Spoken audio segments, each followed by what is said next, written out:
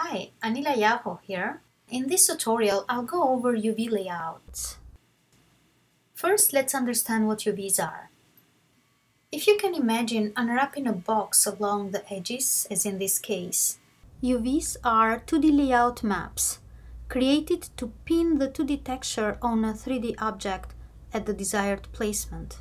All primitive objects have a default UV layout to start with. Depending on the object and the texture we want to apply on these objects, we can work with default UVs or create new ones to produce 2D texture maps that works best. On each object in 3D modeling is assigned a material which specify characteristic properties like reflectivity, transparency, smoothness, and color, or texture, just to mention a few important ones. The material uses a shader which, through some mathematical calculations, defines how a model interacts to light. There are many different materials or shaders for different types of objects. When choosing a material or a shader, you start by knowing what type of object you are going to texture. For example, for a store window glass, which has a specific amount of reflectivity, transparency, smoothness, and color or texture, I would choose a specific type of shader most used for that purpose. In Maya, there are many shader presets for each material, which makes it easy for you to get started on building a certain material.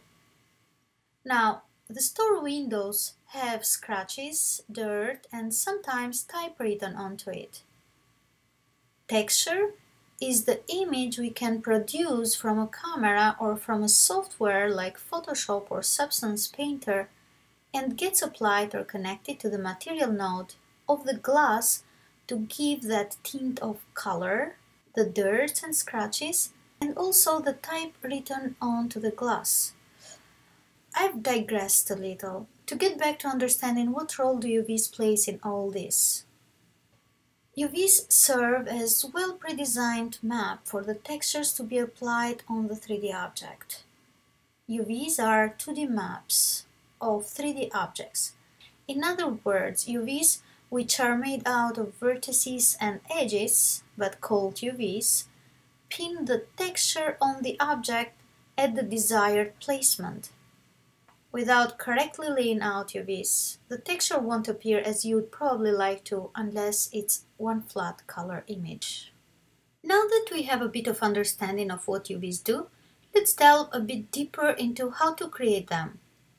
We can access UV Editor from the UV menu tab up here on the menu bar.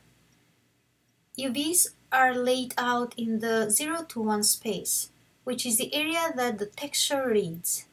These are two identical primitive spheres with two different textures.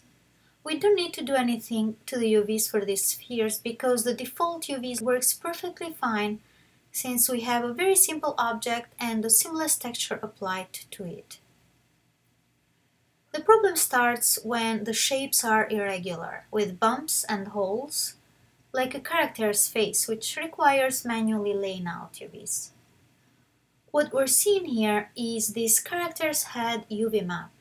The face have a complex shape, and the texture cannot be just a flat color. Sometimes adding a beauty mark to a face texture or a tattoo can emphasize certain character or personality. So it is worth knowing how to lay out UVs manually. But before we get into this advanced complex process, let's see some simple ways of using some automatic tools inside UV menu bar. Let's check out the simplest one, the planar UV layout. Here I have a plane. I simply created this polygon plane. Under the UV menus, I can go down and check out the different ways of laying out UVs. The green color tells us that these were new for this version of Maya. So I would go for a planar since this is a flat plane and it's the simplest to understand and to start with. If we go to the option box, it's a good habit always to start by resetting the settings. Next, down here we have the fit projection to best plane or bounding box. bounding box is exact the size of the object. Project from x-axis, y-axis, z-axis, or camera. Camera is whatever view we see at the moment, that is the camera. If I go to the camera's setting for, let's say, either resolution or film gate, so this is the projection to be considered from the camera perspective. Now, planar projection is going to lay flat on this plane and is going to be projected from the perpendicular axis, which in this case is the z-axis. So we select the z-axis. And then let's go ahead and apply. We see the manipulator fitting in the bounding box of the mesh. At first it looks daunting, but not to worry.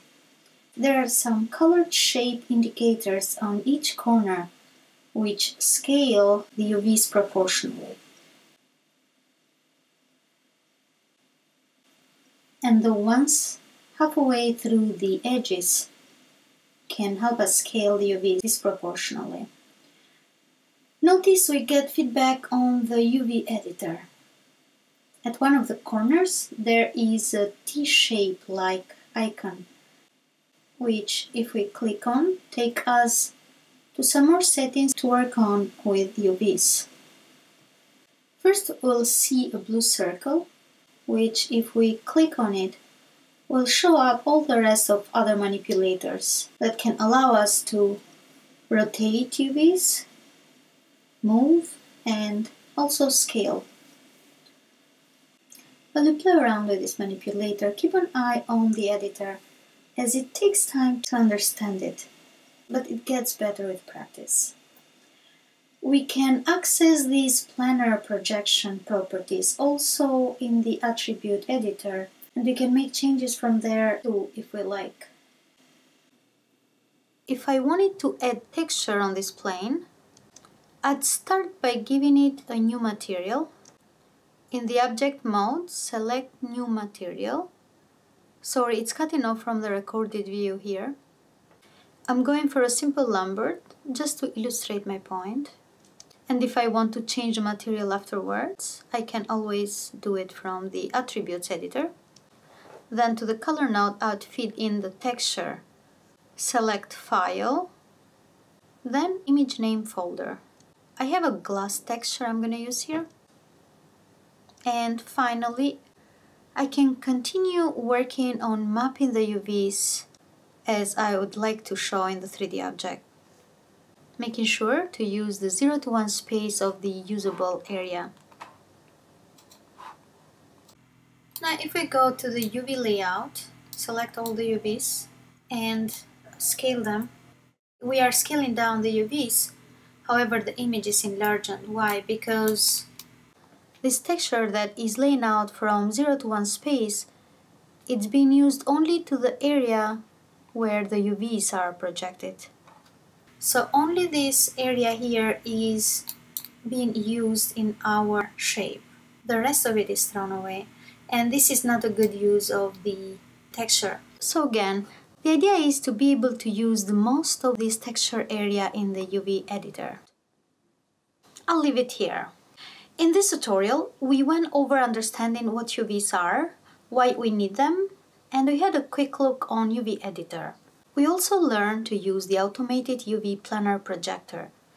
In the next tutorial, I'll go over some other projectors and delve a bit deeper on the UV editor and working with UVs in a manual mode.